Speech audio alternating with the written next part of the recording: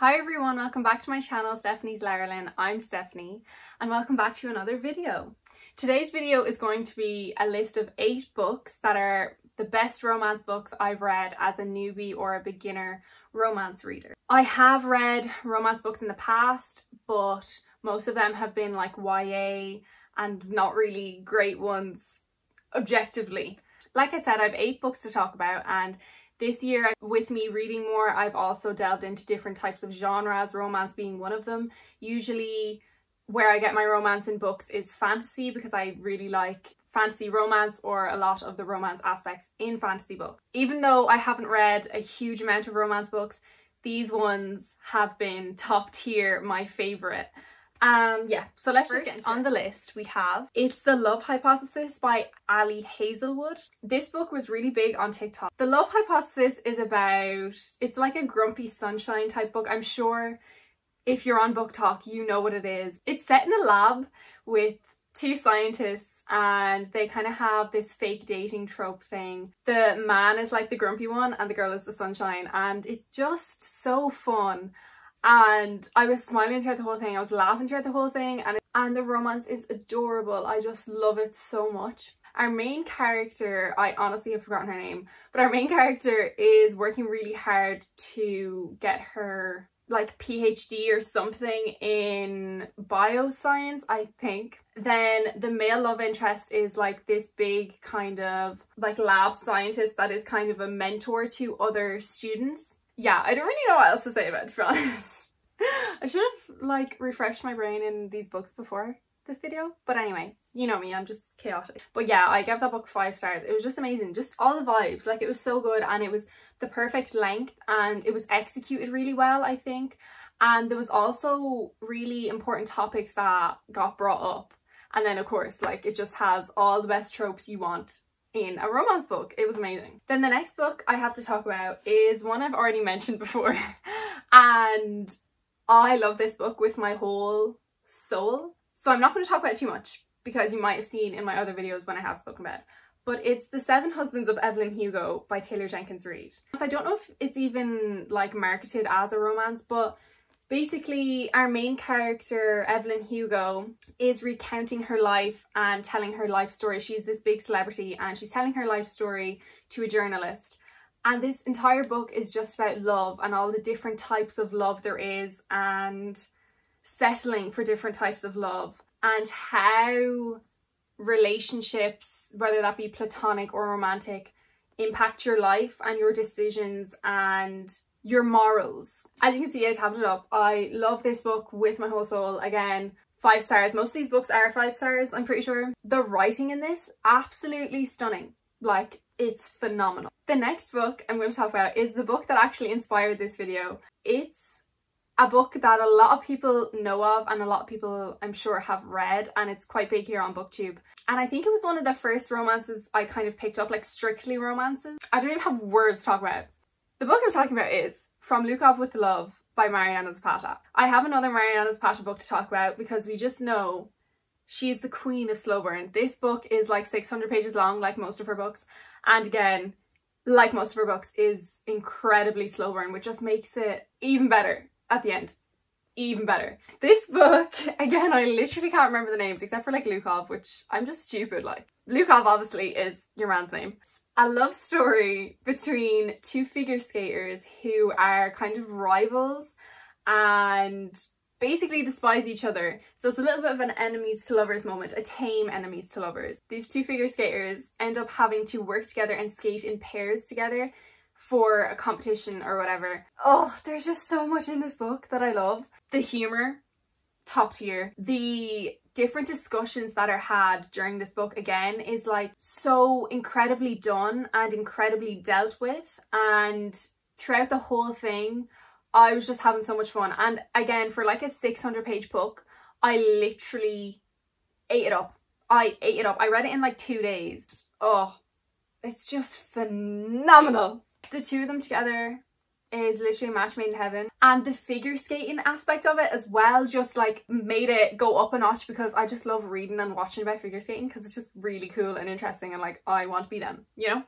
and it was actually explained in not a lot of detail, but like in enough detail for me to like recognize words by the end of the book and feel like I had a certain amount of knowledge about figure skating. So it was great. And again, 5 stars. I'm not even going to say the ratings for the rest of these because I'm pretty sure they're all 5 stars. So, and then the next book, kind of to lead on from that one, is another Mariana Zapata book. It's The Wall of Winnipeg and Me.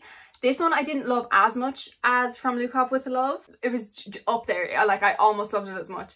This one, I don't know if I've said, but Mariana Zapata, along with her books being really slow burn, a lot of them are centered on sports romances. So this one follows I think he's like a football player. He's like a really famous like American football player. That could be wrong. I don't really know, but it's a sport. And our female love interest is his assistant. That's how it starts off. And basically in this book, again, there's loads of tropes. There's the grumpy sunshine again. There's, I wouldn't say like rivals to lovers, but like there's tension with them at the start, not really liking each other and then starting to like each other. And then there's also a big one, which is Marriage of Convenience. And it's just done so well. I haven't read a Marriage of Convenience book before I read that. I have read more since then. And that one just is the best one I've ever read up until this point. It's just executed so well and it feels really natural. Yeah, the grumpy sunshine part is just done so well again. Love that book. Love Mariana Zapata. She's a queen. And I want those books so bad, but they're actually so expensive. Like, it's a joke. Next book is another book I've spoken about before, and I'm only going to talk about it briefly because I'm sure if you've seen any of my other videos, you would know what this book is and my thoughts and feelings about this book. And again, like, it's another TikTok book. I think it got big on TikTok as well, and just has been a big book on BookTube for a while now. And that is The Song of Achilles by Madeline Miller. Like I said, not going to talk about it too much, but this book I was kind of humming and hawing whether to put it in this list or not, because it's not strictly a romance book, I don't think, but then again, it's a Greek mythology retelling and it's like a love retelling, so I'm just gonna count it. This book, like I said, is a Greek mythology retelling of Achilles and Patroclus's relationship. I'm not really familiar with Greek mythology or the Iliad, and the only information I have right now in my brain is from this book. So I could be completely incorrect, but it's kind of like a retelling as if they were in love, because I'm pretty sure, according to the Iliad and history, that wasn't the case. But like, I mean, the gays are always there somewhere, you know? This book broke me in half, and I'm dying to read it again, to be broken in half again.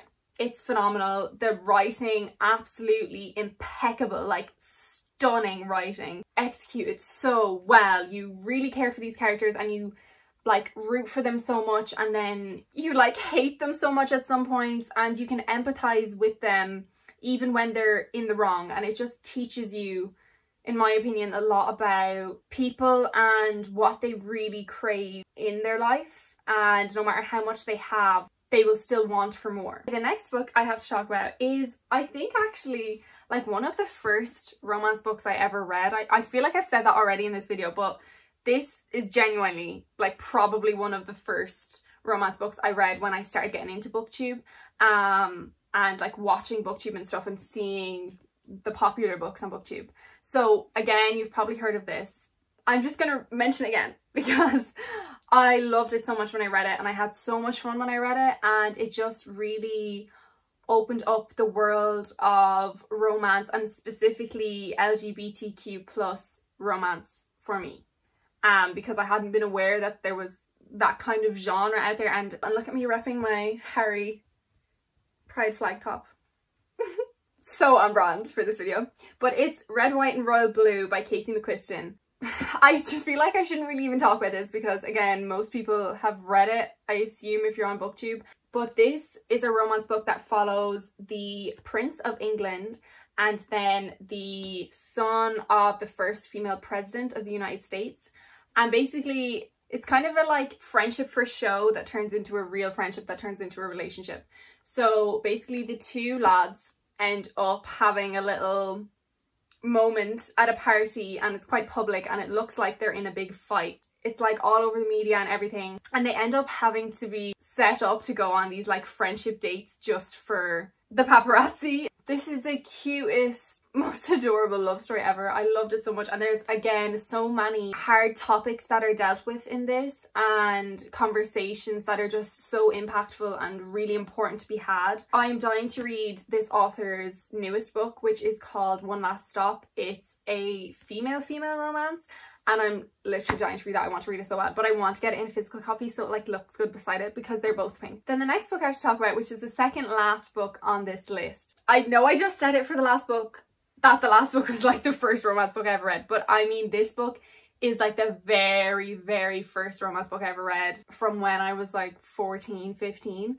This book took over my entire personality at one point. I attached myself to this book, and I still do. It's one of my favorite books of all time, I think. Not because it's a particularly well written and good book, but I just connection to it and I love it a lot, and I love the characters, and I just love how messy the book is, if that makes sense. The book I'm talking about is Our Chemical Hearts by Crystal Sutherland.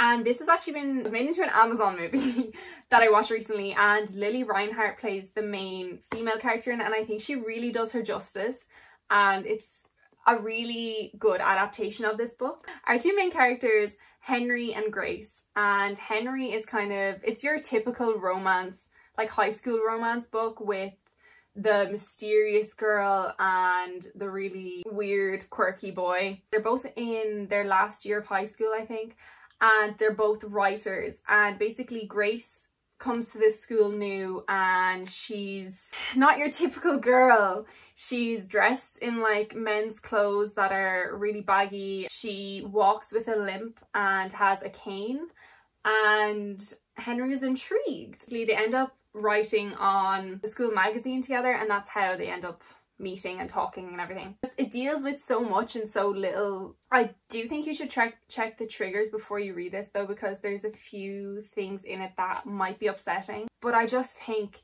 the portrayal of a young, lost, broken teenager is really well done, and it does so much justice to so many teenagers around the world, I think. And it's again a story about a first love and how much people want to put their happiness on love and try to take so much out of a relationship to keep themselves afloat. The writing, to me, I think there's some absolutely stunning lines in this. I don't even know when it was published, but it's like an older type romance, YA romance book.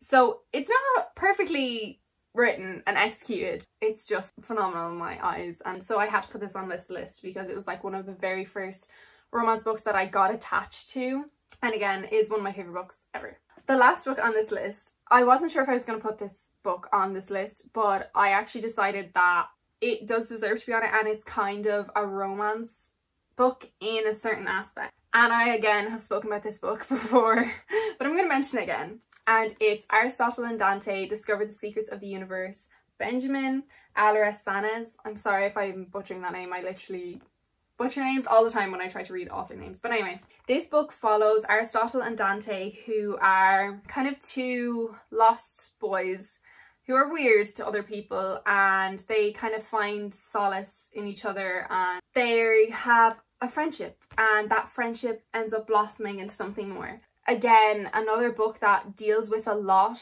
in so little, and it has a lot of important conversations and topics that are discussed in it.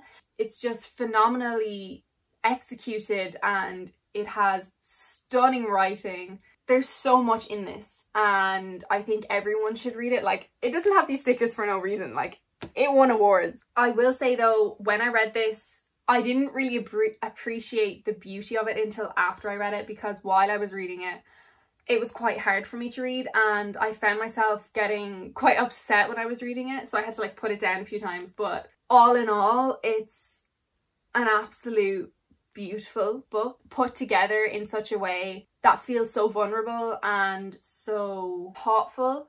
I sobbed when I read this book, not even just at the end, like for the whole thing.